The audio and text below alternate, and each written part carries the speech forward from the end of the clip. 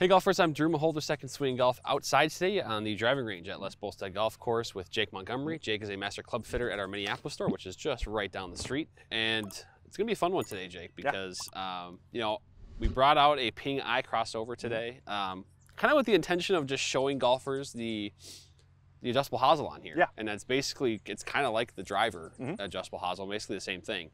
So that was the intention, but then, you know, we hit a few shots after and you were kind of impressed. So this is, I'll kind of let you explain what we're gonna do with this video now. Yeah, so I hit a few shots with this thing. I generally struggle with peak height on a driving iron.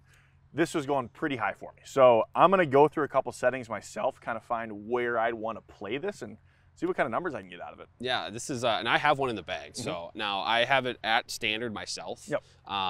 And it's at that, you know, 19.5 degrees, which is great. For me, I got a 3-wood at 14.5, 19.5, then I go to a 24-degree 4-iron. So for gapping, it makes a lot of sense for me, and I love the way I can flight this thing however I want. If I want to just swing away off the tee and hit kind of a standard 3-iron flight, I can do that. If I need to keep something low into the wind, I can do that as well. Work it both ways. So this is one of my favorite clubs, if not the #1 club in my bag. If I were to kind of pick one that I had to keep for the next 20 years. And so I'm excited to see what happens with this because, and I know in the past too, I've heard from fitters, the iCrossover among utility irons is, you know, up there with the best of them. So well, I guess where are we going to start today, given what we've got? You brought the fitting kind of components with us today. So I'm going to start this in the standard setting. This is at 60.5 degrees at a line angle. It's a little more upright than a traditional driving iron might be, and then just at its stock loft. So we'll hit a couple shots there, get some parameters, and I'll adjust as I kind of see needed. Gotcha. Yeah, this will be good. We got a full swing launch monitor with us. We're just going to kind of let things roll here, and we'll let you kind of fit yourself almost. Yeah, absolutely. All right, so Jake, you mentioned that you've played utility iron in the past. Now you got a 7-wood, but what kind of numbers would you be looking for to put one back in the bag? So main thing for me is carry and peak height. I want to make sure I can get this thing high enough to stop it. I'd say I want to get this at least above 90 feet in the air, carrying around 225, 230. Ideally spin rate 4,000 or above, but really just want to see it get high.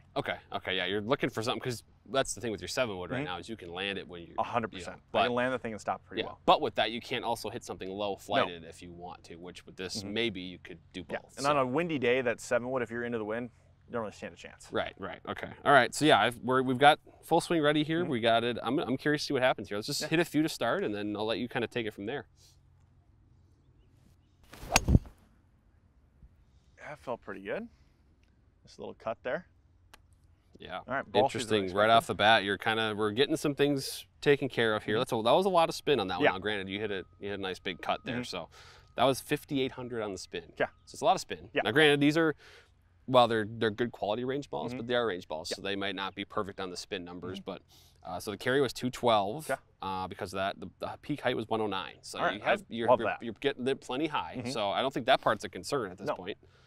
Now, granted, we can hit a couple more and see how things turn out here, but yeah, I think I'll hit one more there. If the spin remains, I think I will set it 1 degree up and then 1 degree strong.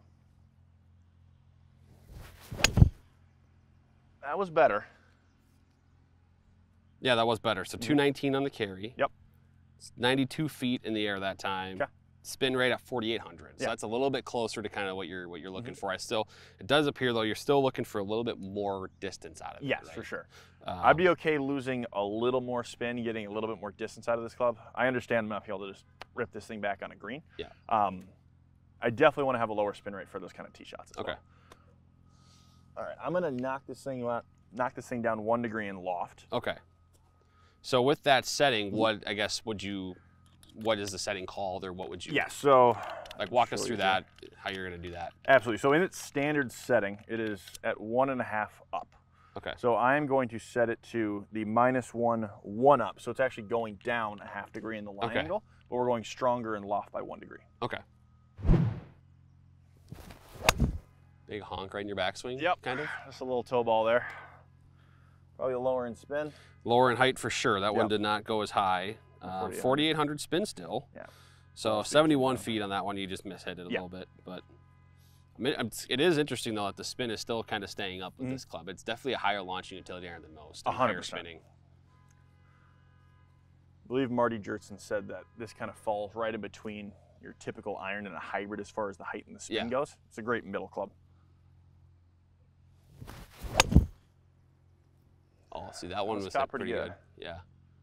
Still a little cut on there. Yeah, it's a little bit lower too. I'm curious about the numbers on this one because it was still had that flighted ball flight. Okay, 216 for the carry. Yep, 80 feet for a peak height there. So it's still lower. Yep. Spin was 4,600. So a little bit lower on the spin. Yeah. Let's maybe hit a couple more with that setting just because I'm curious. Like I wanted to sort of begin to get lower a little bit in that in some of those numbers here. See if this is making that much of an impact or. Try and get a bit more of a draw out of this. Ooh, see that one's hit pretty well too. Yeah, that one's a lot higher. Yep. Faster ball speed. Definitely, yeah. 221 carry. Okay, 87 feet there. All right. That's more in the line with kind of where I want this. That number right there. 4-iron carries around 205, 210. Okay. So that would gap pretty well. Okay. Okay. So what are you thinking right now? You're looking for kind of some more sort of,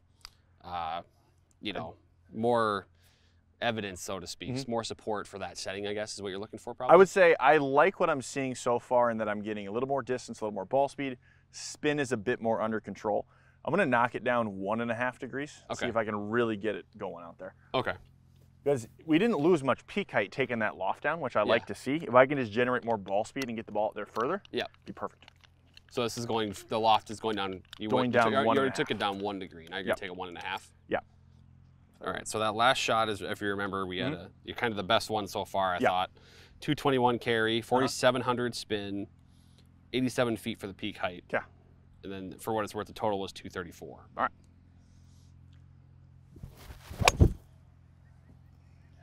All right, seeing a little more draw come out. Flight's definitely getting lower. Yep, that's probably going to happen. Yep, so that peak height was 56. All right. Total is 235. Spin down to just over 4,000 this time. Okay. But the carry was 207. That height worries me a little bit. I think we might have gone a little too far. I'm going to hit one more. Yeah. You're kind of a trap almost left there. Yeah. It's just not getting up in the air either. Okay, yep. So that one was 75 feet. Okay, so so we've discovered that going down in loft 1.5 degrees is probably too low for you. Yeah, I can't get the ball up enough. Okay, okay. So what now are you going to... I'm going to go back to that setting we were at before, just kind of reconfirm, but I think that -1 degree loft and then in the 1 upright setting is the best spot for me. Okay. So now we're going back to the second setting that you were hitting from. Just looking to reconfirm here. So it's upright 1 degree. It's upright 1 degree and then -1 for the loft. Is down 1, okay. Which I believe with that club, it's a standard at 19.5, I think. Yeah. And so now you're down to 18.5 for the for the loft.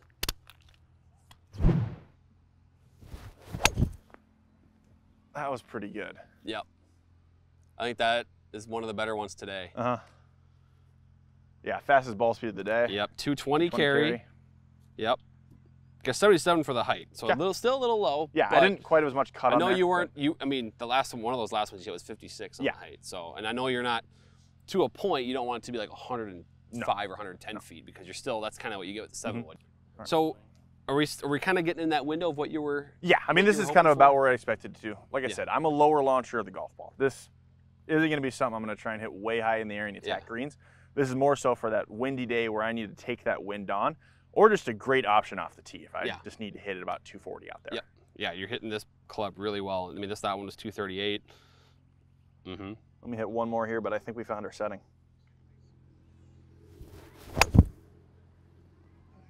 Yeah, I think this is it. Don't it feel pretty good? Yeah. There's maybe a hair low on the face, a little more spin. Yeah, a little bit, but it's still for 212. Yeah. If that's your miss, I mean, that's I'll take that all day long. Right? I mean, it's probably 8 yards short of where your target would be, I guess, carry-wise, but you're still out there where you need to be. Okay, so let's kind of reconfirm. What shaft, by the way, is that one into? This is the Kylie White 80-yard stiff flex. Okay, okay. So, I'd like a stiff in this just because, again, it'll help me launch the ball just a little bit higher. Yeah, yeah, okay. So, and then we saw, too, I mean, the launch and the spin and everything here was still really good. Yeah, absolutely. So, the setting to confirm we found is... -1 degrees for the loft, and then 1 degree upright setting on the hosel. Okay, that's and that's going to be potentially in the bag for Jake Montgomery. I think there's a good chance. Yeah, Ping iCrossover. I've got one, and I will endorse it. And it's really cool that you can so quickly and easily change the settings on an iron, a utility iron. I know that's a relatively more recent, I guess, technology in golf in the last couple of years. So ping iCrossover fitting from Jake for himself. Pretty good stuff here. So if you're interested in a ping iCrossover, they're really nice to have in the bag. As someone who already has one, I think Jake would agree after hitting some shots today. Go get fit for an iCrossover at Second Swing with anybody from our staff of master club fitters. We'll get you dialed in, and we have that weapon to have either off the tee or maybe attacking a long par 5 into. So Jake, thank you for showing us this. It's really cool.